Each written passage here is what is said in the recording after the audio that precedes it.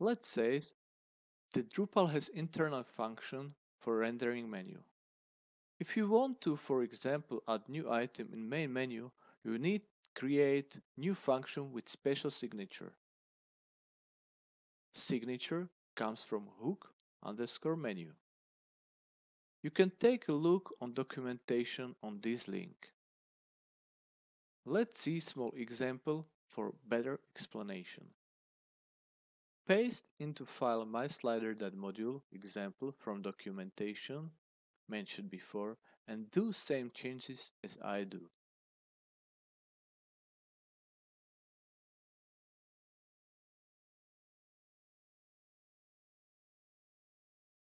Now save file and clear cache.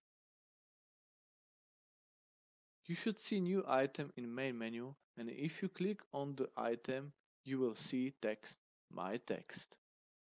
If you go back to page api.drupal.org and you search for hook underscore menu, you will see again our documentation how you can hook on Drupal menu system.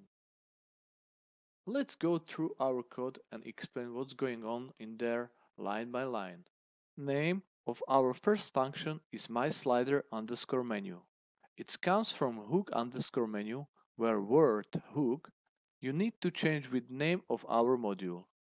For us, it is mySlider. That's why the whole name is mySlider underscore menu. We are returning array with path test slash mypath. Title, test item, page callback, which means that our other function render underscore sum underscore test underscore content will take care of rendering content after clicking on menu item. Next line is saying that item will be stored in main menu. And also we need to set permission because we want to allow this item for all users. Function render underscore sum underscore test underscore content is a callback function where we are returning array of type markup.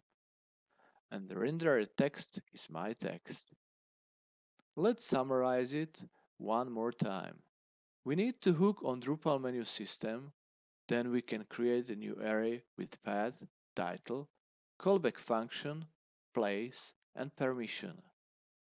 Hooks are probably the hardest part of this tutorial, so in the next chapter I will try to explain it with examples, what they are and how to use them.